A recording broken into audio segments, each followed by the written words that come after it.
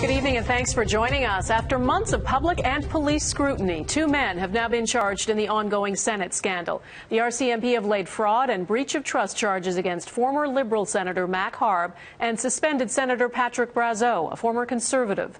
The allegations are serious. The maximum penalty for fraud is 14 years. And as Mike Couteur reports, this isn't the end of the police investigation. Mike? Well, Donna, it was yet another bad day to be a senator. And as you'd expect, no one in the upper chamber wanted to touch this subject. The RCMP clearly have done their job, and now it's up to the courts. What do you think about these bad days? Some days you talk and some days you don't. This is one of the days you don't. The Senate scandal has damaged the reputation of the Red Chamber and everyone in it. And today, the hammer really came down. The RCMP has proceeded to charge Mr. Brazeau and Mr. Harb with 1 count each of breach of trust and fraud. The charges follow a 10-month investigation where Mounties poured over thousands of documents, including bank records and expense claims dating back to 2003 when Mac Harb was first appointed to the upper chamber.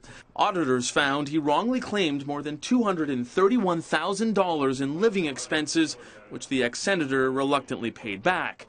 Now, Brazeau still owes nearly $50,000 in bogus housing expenses, and while the suspended senator wasn't available for comment, Harb's lawyer said his client is ready to fight the charges.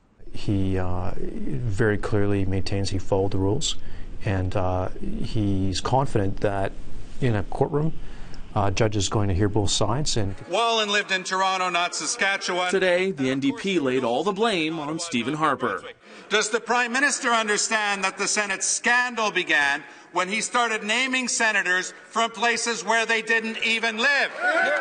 The Prime Minister says residence isn't the issue, but rather claiming inappropriate expenses. That there are clear rules to be followed in terms of the public trust in the use of public money and the claiming of expenses. When those rules are not followed, we have tough measures in place to deal with that.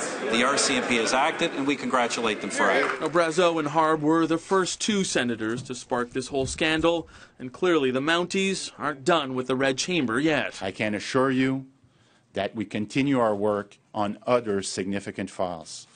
Those other files are very likely Senator Pamela Wallen's travel expenses and Senator Mike Duffy's housing claims. Donna? All right, more to come on that. Mike Couteur, thanks.